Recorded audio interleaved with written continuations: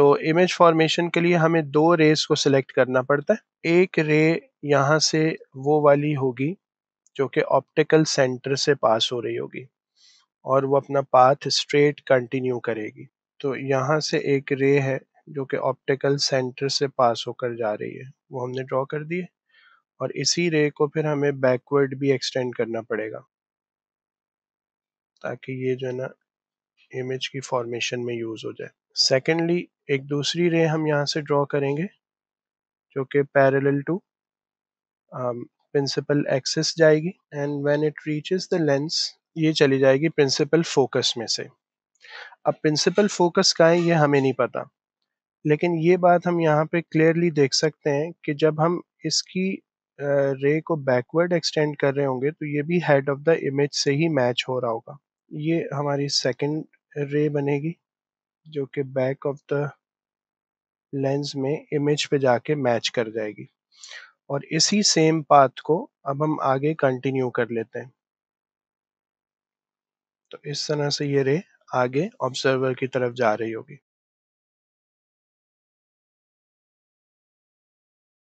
The virtual reality headset in figure 6.1 contains a display and a lens as shown in figure 6.2। तो अब ये कह रहे हैं कि ये जो डिस्प्ले है ये यहाँ पे है, यहाँ पे एक लेंस है और यहाँ पर एक ह्यूमन आई है। The display is the object for the lens। तो ये जो डिस्प्ले है it acts as an object for this lens और फिर इस डिस्प्ले की जो इमेज है वो इस लेंस में से रेज ऑफ लाइट पास हो जाती हैं तो ह्यूमन आई के लिए बन जाती है। Describe where the display must be positioned relative to the focal length of the lens for the lens to act as a magnifying glass for the image on the display.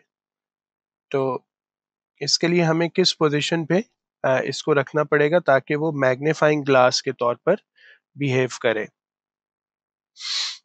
Okay, so it should be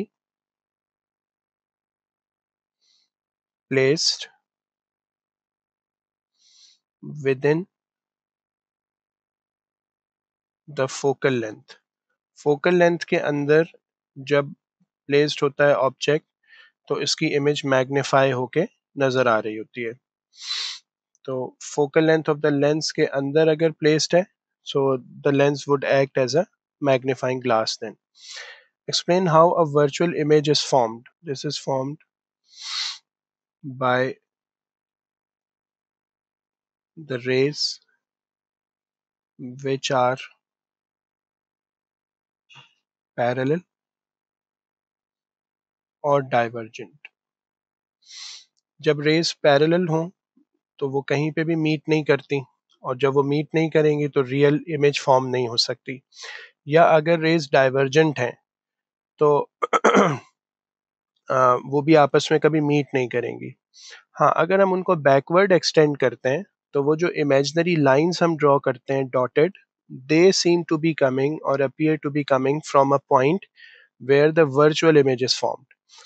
तो virtual image की formation होती है from the raise which are either parallel और divergent. An arrow on the display is 3.4 centimetres from the lens. इस arrow की बात कर रहे हैं कि it is 3.4 centimetres from the lens. The virtual image of the arrow is 22 centimeter from the lens. This is the virtual image of the arrow. Figure 6.3 shows the arrow O, the lens, this is the lens, and the virtual image of the arrow I. This is the image drawn on a grid with a scale of 1:2। तो जो 1 centimetre का distance है यहाँ पर वो 2 centimetre actual को represent कर रहा है। On figure 6.3, draw a ray diagram to show the formation of the virtual image I. Determine the focal length of the lens। तो सबसे पहले हम ये देख लेते हैं कि यहाँ से ये जो वर्चुअल इमेज है ये किस तरह फॉर्म हुई है। तो इमेज फॉर्मेशन के लिए हमें दो रेस को सिलेक्ट करना पड़ता है। एक रे यहाँ से वो वाली होगी जो कि ऑप्टिकल सेंटर से पास हो रही होगी और वो अपना पाथ स्ट्रेट कंटिन्यू करेगी। तो यहाँ से एक रे है जो कि ऑप्टिकल सेंटर से पास होकर जा रही है, वो हमने ड्रॉ कर दी है। और इसी रे को फिर हमें बैकवर्ड भी एक्सटेंड करना पड़ेगा ताकि ये जो है ना इमेज की फॉर्मेशन में यूज हो जाए। सेकेंडली एक दूसरी रे हम यहाँ से ड्रॉ करेंगे जो कि पैरेलल टू प्रिंसिपल एक्सिस जाएगी and when it reaches the lens ये चली जाएगी प्रिंसिपल फोकस में से। अब प्रिंसिपल फोकस का है ये हमें नहीं पता, लेकिन ये बात हम यहाँ पे क्लियरली देख सकते हैं कि जब हम इसकी रे को बैकवर्ड एक्सटेंड कर रहे होंगे तो ये भी हेड ऑफ द इमेज से ही मैच हो रहा होगा।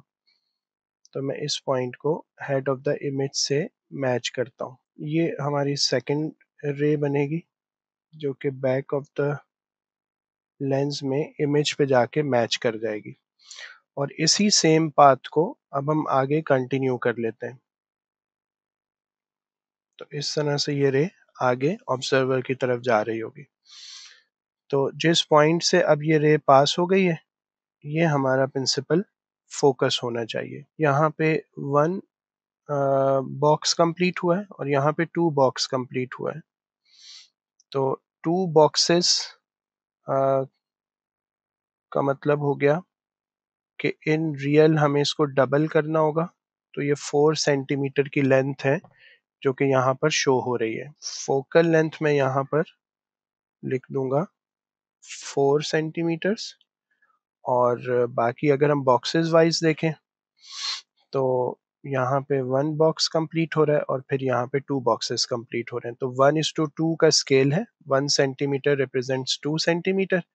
तो 1 बॉक्स पे 1 सेंटीमीटर हो गया, 2 बॉक्सेस पे 2 सेंटीमीटर्स हो गया और 2 सेंटीमीटर्स को रियल में कन्वर्ट करने के लिए हम 2 से मल्टीप्लाई करके 4 सेंटीमीटर इसकी फोकल लेंथ बना देंगे।